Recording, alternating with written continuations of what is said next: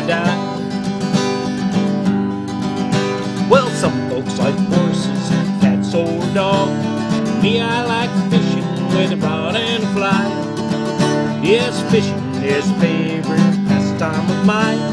If I couldn't do it, I think I would cry. Well, life is good when I'm wading a river. It gets even better when I cast a fly. If I catch a trout, it don't really matter. It's fun just to be here and give it a try. Spring has thawed out the long bitter winter. The water is clear and the skies are blue. I'm standing in the middle of the Delaware River. Might even catch and release one or two. Stoneflies and caddis in the riffles are plenty. Mayflies a courting on fragrant breeze. The cedar waxwings come down from the heavens, wait for their dinner up in the pine trees. A trout is rising in the far eddy. I make a false cast, then take my aim. If he takes the fly, I'd feel so much better. And if he doesn't, I'll feel no shame. The water is cold and my waders leak. It's raining down on my favorite stream. I'll bear it all just to fish with a feather. So when I sleep I will have a sweet dream. Life is good when I'm wading a river. It gets even better when I cast a fly. If I catch a trout, it don't really matter. It's fun just to be here and give it a try. Oh, ripples and waves, pools and eddies, trout are rising for the dry fly. The sun is shining down on the valley. Hope to be a fly fishing till the day that I die. Yes, I hope to be a fly fishing till the day that I die.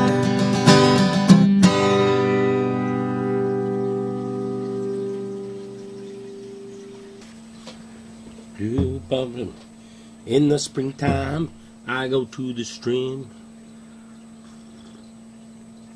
Oh, hey folks, how you doing? Kurt Nelson here for Riffles and Waves.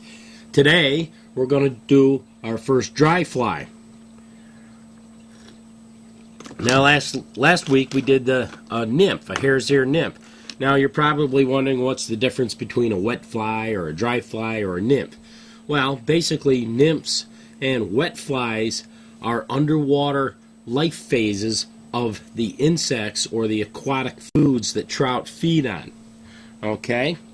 So you may have a wet fly that looks like a quill Gordon. Okay? It's a mayfly nymph that ascends to the surface and then hatches as a flying insect. And you may have a wet fly that could be called a streamer. They're wet flies also. Nymphs are primarily the nymphal stage of the aquatic insects. It could be stoneflies, dragonflies, mosquito larvae, caddis, and mayflies. And there's probably other things out there too. Now, today we're going to do a red quill. Now, red quill is one of my favorites. Okay, so it's a pretty good fly to have in your fly box. And there's two ways to tie it. One way is to use a quill from a peacock feather, and you strip the fuzz off of that and use the quill and wrap it around the fly hook. Another way is to take a hackle cape. Okay, this is a rooster cape, and these are what are used to tie dry flies. Last week or 2 weeks ago when I talked about dry fly materials, I don't think I covered hackle. I meant to, but I don't think I did. Now, this is a grizzly neck. This is a what do you call it? Red. But there's a Rhode Island red type rooster cape, okay? And they've genetically been engineered to provide, over hundreds of years, they've been breeding these roosters to provide better quality hackle. And I've got a large selection of hackle that could be used for tying dry flies. I got a whole box here. Now, you got to realize too that one of these packages is $50, and I've got over 20 $50 pieces. Here's a black one, and for the red quill we're going to be using pretty much a red hackle. Here's another red, really long. This is a Collins Hackle Farm, okay, and we may use one from there. But anyway, and another way to tie the red quill is to use a grizzly brown or red hackle tied together. It makes a little lighter colored red quill, but it still, to me, qualifies as a red quill. Now, all we're going to do, it's a very simple fly to tie, and what we're going to do is take this hackle and pull some of the fibers off of it and hold them together, and that will make the tail. Okay, so that'd be the little tail fibers. Excuse me, I got a cold. And then we're going to strip all the fibers off of that and tie it on with the hook with the tip. And as we wrap it forward, it will make a nice tapered, segmented body that looks like a mayfly. Okay, that's what this fly will imitate. And then we're going to put just a little bit of this lemon wood duck flank. These are really good for making wings. They're kind of barred looking, and we're going to cut out a little piece of that. We're going to put a little wing on there, okay? For this fly, we aren't going to tie split wing. That's a little more complicated, but we may just put a little wing on there just to add that look, okay? And that's pretty much it. So, I'm thinking we should get right into it. Now, again, you don't have to have a lot of these hackles, whole necks. Dick's and other stores around the area sell little packages of hackle, and it can be rather expensive, but good quality hackle makes nice flies that float very well for when you go fishing on the stream. Okay? So let me put my coffee somewhere. I don't know where to put it. Let me move this hackle here. And let's close this. And I'll set my coffee right there. Okay? So, let's get started with the red quill. Okay, as I said, we're going to use some hackle here. And these are nice long hackles. So let's take one of these fairly reddish colored, the ones with the reddish quill in the middle. Okay, we're going to pull that right out of there. Okay, so here's our fiber. Okay, there's one. Here's another one. Now we're going to use this to wrap on the hackle for our red quill. We're going to use this one for the tail. We're going to use some little fibers out of there for the tail, and then we're going to use the quill section, which is the center portion of a feather, to wrap as the body. And let's put a hook in there. I think I have a size 12, and that's kind of big for these dry flies. And it's kind of big for these dry flies, but I think it'll work good so you can see it. Okay? Again, I tie these in size 14 all the way down.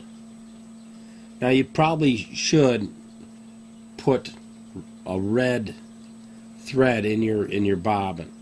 I use olive, pretty standard, and for me. And we're going to wrap all the way back and put the tail on. Now some folks recommend putting the wing on first. Okay? And I don't like that. technique. I never found it beneficial to me, and I always found that wing gets in the way while you're tying.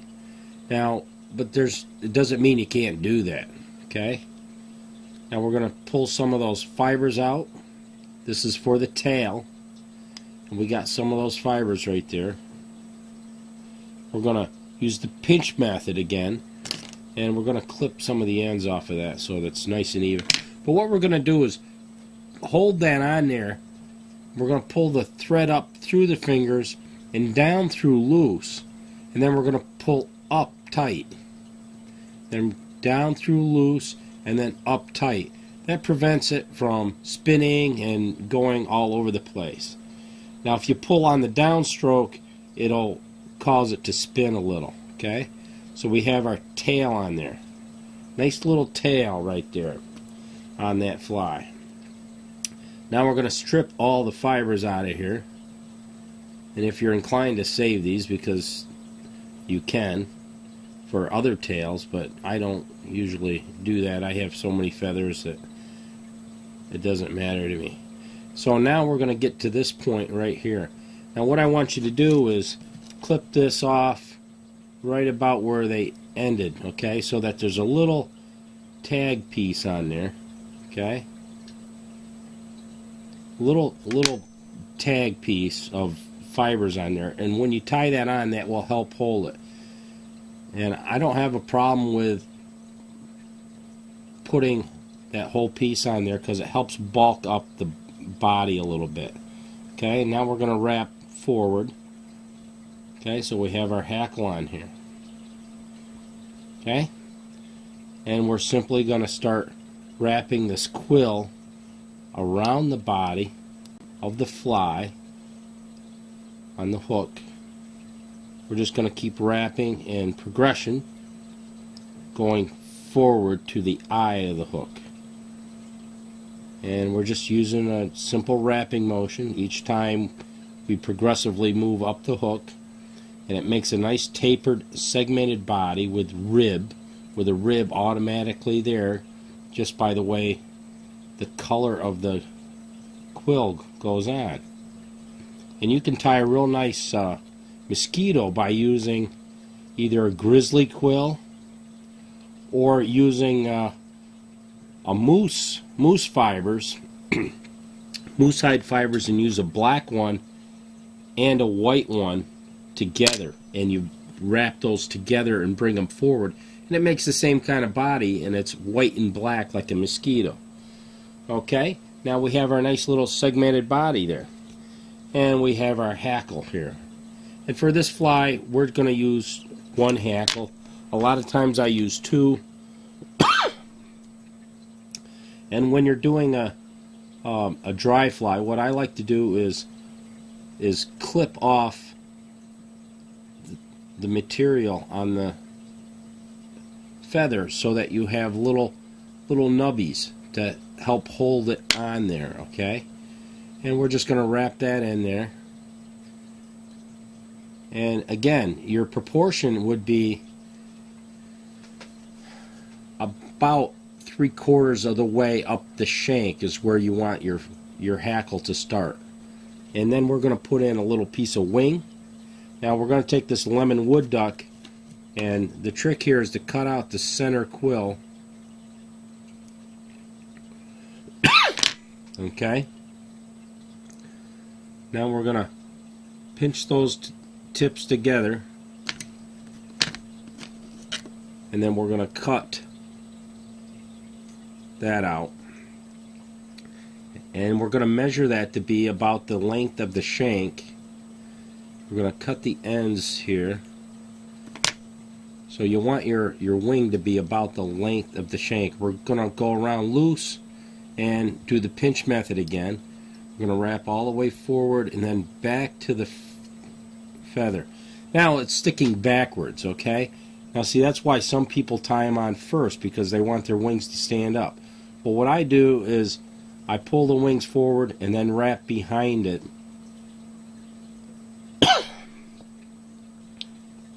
Have to excuse me, I got a nasty cold here. And once you wrap behind it, a few times, those feathers will stand pretty much straight up and forward a little bit. And again, when we wrap the hackle, I like to wrap the hackle forward so that it puts a little pressure on the, I'm going to do a half hitch here with my bodkin, just so the line doesn't come out.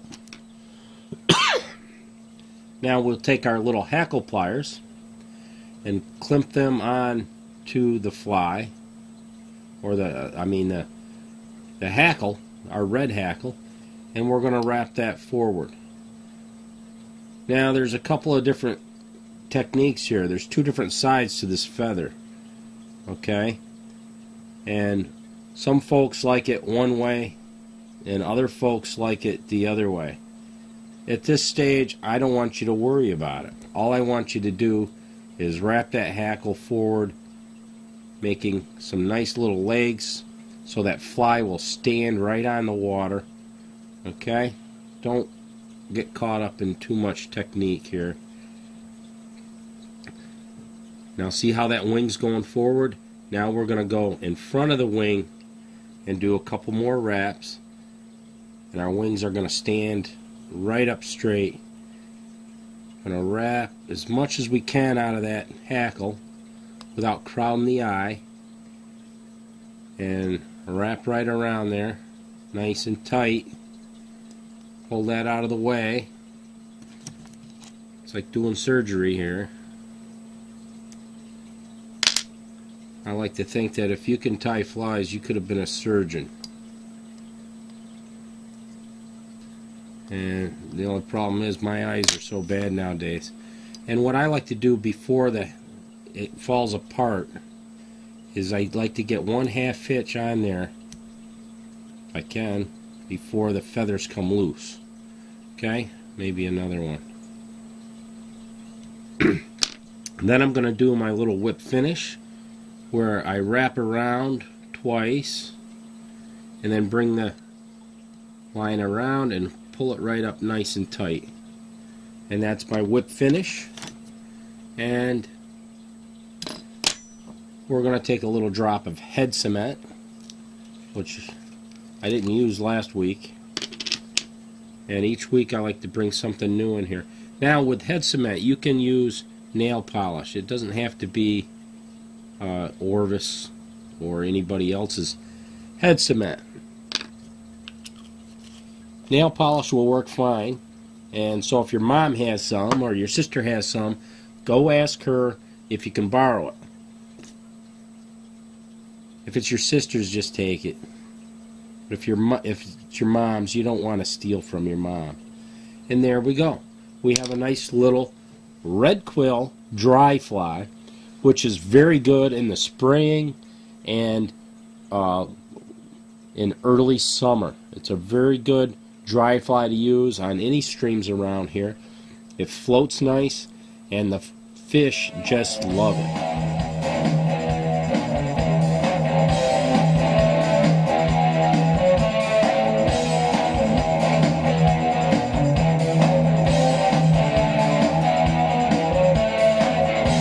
So there you go, folks. We tied our red quill this week, and I hope you enjoyed this quick little lesson on tying dry flies. If you have any questions or comments, email me at avkurt@mac.com. And I have some hats on order. And what I would like to do right now is, if you are the first person to email me at avkurt@mac.com, I will send you, you contact me and I'll let you know that you won. And what we'll do is I'll get your address and I'll mail you out a Riffles and Waves hat. I don't have one here to show you, but it has my logo on it for Riffles and Waves. And what we'll do is I'll send you out one. They're still right now being printed up and made over at Knucklehead Embroidery. They're doing it for me. And I should have them by the time you see this show. My shows are all taped in advance, but by the time you see the show, I should have the hats here. So be the first person to say that you saw me tie a red quill on TV, and let me know who you are and all that stuff, and I'll I'll contact you and let you know that you won the hat for this week. And again, throughout the whole series, I hope to have some more hats to give away and some more toolkits for fly tying and stuff like that. And so make sure you watch the show each week. I have different giveaways coming. I have books on how to learn how to fly cast and fly fish, the whole 9 yards, and stuff like that that I'm planning to be giving away here. Now, you don't need to buy anything to win or anything like that. It's not a real contest. It's just a way for me to make some contact with my viewers out there, and I'd love to hear from you. So if you have questions, comments for the show, I'd love to answer your email and write on the television here, and that would be a great way to for us all to learn something new. And because if I don't know the answer, I will find the answer, and we will talk about it here on Riffles and Waves. Now, I guess that's it for this week. So I'll see you later. But keep on tying.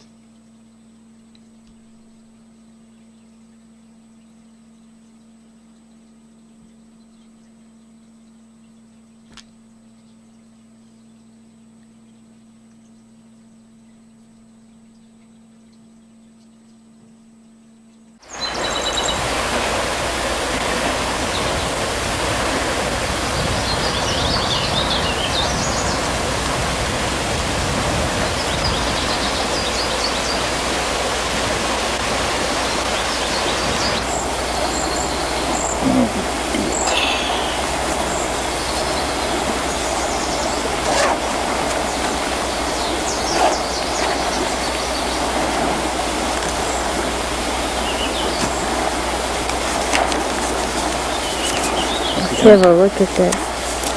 What? Let's have a look at the fly collection. Here's something to help you get ready for trout season. Guaranteed to catch trout. Well, old Kurt. Okay, Kurt. Guaranteed. Okay.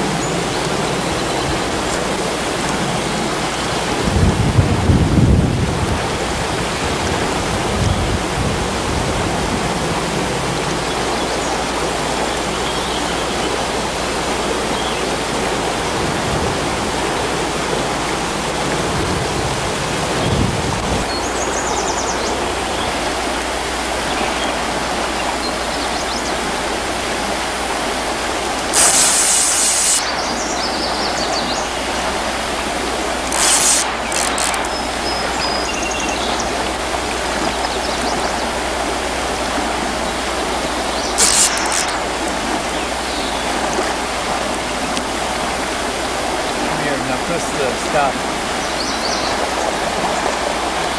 Zoom. Keep going. Keep pressing it. Okay. Makes the fish look bigger. Should have left your hand out. It looked bigger before you put your hand in.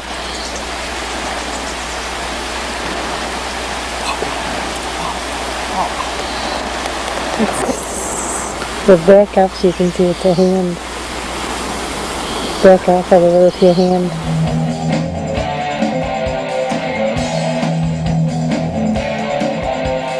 Get up every morning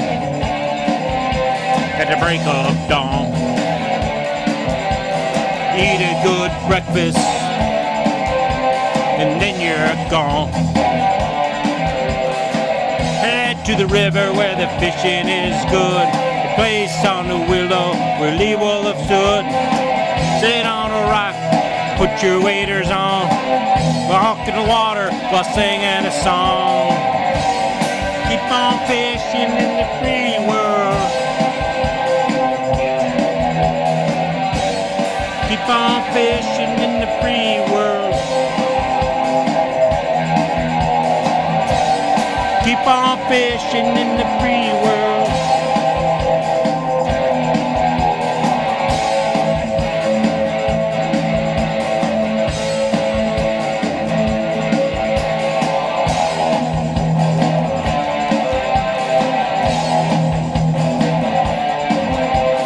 Cast to a riffle that's in the shade. Casting the fly that I just bait. Getting ready with no lock there, so trying the eddy with mayflies there. Cedar waxwings in the trees, feeding on mayflies on the breeze. Keep on fishing in the free world. Keep on fishing in the free world.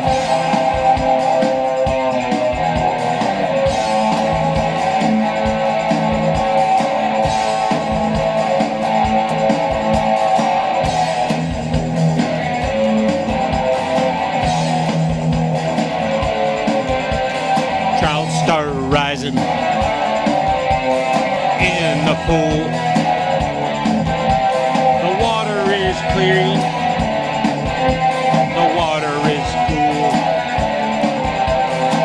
With a green drake, I cast to a rise. The trout takes a fly, to my surprise. The line goes tight and the rod is bent. After a while, the trout's in the net. Keep on fishing in the free world. Keep on fishing in the free world. Keep on fishing in the free world.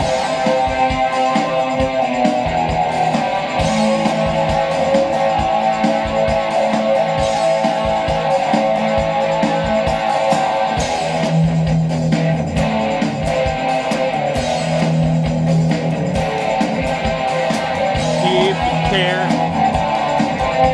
the trout is released. It swims away with no lease. I look around, there's beauty everywhere. It'll be forever if we take care. So keep it clean, kids, and don't pollute. Someday your kids are gonna fish here too. Keep on fishing in the free world.